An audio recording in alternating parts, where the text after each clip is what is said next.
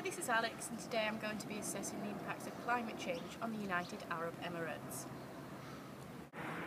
Welcome to the United Arab Emirates, the UAE.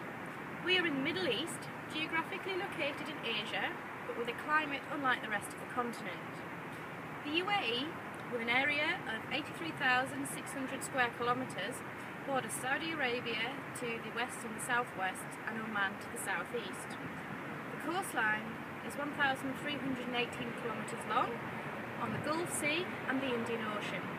The population of the UAE is around 7.9 million, but only 12% of these are native Emiratis.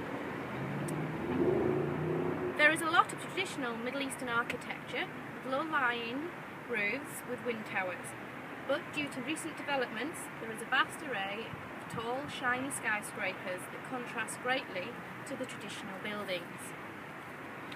The Middle East as an area is semi-arid, and the UAE is a desert land with low-lying mountainous areas. The country lies lowest at 0 metres above sea level, and its highest point is 1,527 metres high at Jabal Yabir. The mountains form a vital part of the UAE's biodiversity and water resources. Temperatures in the country vary greatly through the seasons. Extreme temperatures recorded vary from 3 degrees Celsius to 48 degrees Celsius, and this can go even higher taking urban heat island into account. The average temperature ranges from the early teens to the low 40s. This is through the seasons, being hottest in July and August and coldest in December and January. The average daytime temperature is above 30 degrees for 8 months of the year. Humidity is high all year round and highest from October to February. Rainfall is minimal annually and only from December to March. Annual rainfall in the mountains reaches 116 millimetres per year, but in the rest of the country is as low as 46 millimetres. There are freak flooding events in these months, mainly due to an infrastructure that is not designed to deal with heavy rainfall, but the impacts only last a day or two. Due to the desert landscape, there are frequent sand and dust storms. The most important business sectors for the UAE are petrochemicals, oil and gas, tourism and dates. Trade and private enterprise are also significant contributors to GDP. Considering 90% of food in the UAE is imported, food production is not vital to the economy, except dates, which do play a significant role. The nation has been trying to diversify the economy away from reliance on fossil fuels over recent years, focusing more on tourism and on renewable energy. Fossil fuels, however, make up 25% of the country's GDP, and tourism is now as high as 31% of GDP. The fourth assessment report projects the worst case scenario and the best case scenario for the Middle East in accordance with scenarios A1, F1 and B1. Even the best case scenario, B1, shows that by the end of the century we will see significant temperature change and dramatic changes in precipitation here in the UAE. The next 20 years will see an increase between 1 degree and 1.5 degrees in scenario B1 and up to 1.5 degrees in A1, F1. By the end of the century, the hottest months will see an increase of between 3 degrees and 6.3 degrees. The cooler months will also increase at least 2.8 degrees and up to 5.7. With the subtropical climate here, the projections for precipitation are worrying. The wetter months of the year, November to February, will see a decrease, but there will be an increase during the hotter months. This change can be as much as minus 25% by the end of the century and as much as plus 52%. The B1 scenario is also gravely concerning, with a decrease of up to minus 11% in the cooler months and plus 25% in the hotter months. What will these projections mean for the future of the UAE, a country that is already under strain from high temperatures and low annual rainfall? The major vulnerabilities of the UAE are sea level rise, water scarcity and impacts related to temperature increase. Due to the low annual rainfall and dry summer months, water availability is always a concern here. Whilst the desert may be semi-arid, it relies heavily on groundwater to feed the various flora found here in the sand dunes.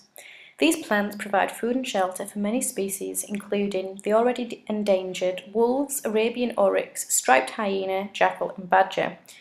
Mammals, birds and reptiles are abundant in the desert. Species such as gazelles, hedgehogs, camels, owls, buzzards and falcons, and countless lizards, snakes and spiders all rely on protection and nutrition from the desert plants.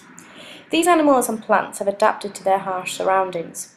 For example, plants have deeper roots for finding groundwater, and the oryx store water from the food they eat in a unique kidney system. The Arabian Desert is also along the migratory route for 320 bird species, including herons, storks and stilts. What we can see here is that if groundwater is restricted, these plants and animals will be under increased risk from the threats of their harsh environment.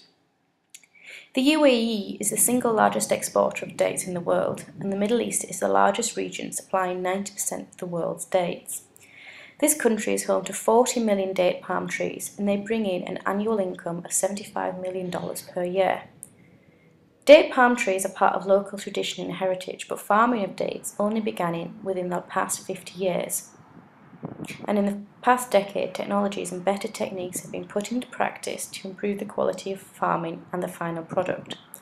If the country's water supplies are strained due to the impacts of climate change in the UAE, and the summer temperatures continue to increase as per the fourth assessment report projections, this will make farming the 40 million date palms in the UAE more difficult, affecting the livelihood of small farm holders, agricultural workers, and to a degree, the economy. We are in one of the many mangrove forests in Abu Dhabi on the Gulf Coast. Here we're sitting at sea level.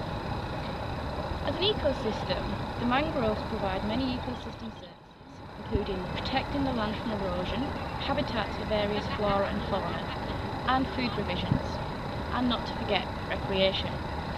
As a low-lying land, the mangroves on the coast are vulnerable to climate change impacts of sea level rise. The fourth assessment report projects a sea level rise of up to 0.6 metres by the end of the century. However, this region is predicted to see a higher rise than the global average. A recent study on climate change impacts, adaptation and vulnerability in the UAE predicts that a rise of 1 metre would see 6% of the population and developed coastline underwater, taking much of these valuable mangroves with it. The study, commissioned by the Environment Agency here in Abu Dhabi, warned that the mangroves, seagrass beds and the species such as the marine turtles and Hubara bustard are at an increased risk of extinction. The mangroves are home to various wildlife including flamingos, barracuda, wrasses, damselfish, dugong, whales, algae and other plant life that all rely on the habitat to survive. Considering that 85% of the UAE's population live on the coastline, the threat of sea level rise leaves much of the developed parts of the country vulnerable to the impacts of climate change. In such a wealthy nation, the most vulnerable in this instance are not the poor, but the affluent population in the sought-after beachside homes, and the animals living in this area that will be the first casualties of the sea level rise. In 2012, 10 million tourists visited the UAE, where Dubai International Airport is the third busiest airport in the world. In 2011, the country made $4.5 billion from tourism and expects this to rise to $7.5 billion by 2016. The quietest times are unsurprisingly during August and September, when temperatures are known to hit 50 degrees. Manual labour workers make up 45% of private sector employees. From June to September, the government bans all outside work between the hours of 12:30 and 3 p.m. After initially being introduced at a 2-month period, the midday break was then extended to 3 months. Whilst the exact cost of the midday break is difficult to calculate, if the break is extended due to increased temperatures through summer months, the costs will become much higher, and this is not to mention the increased strain on the workers in the blistering heat.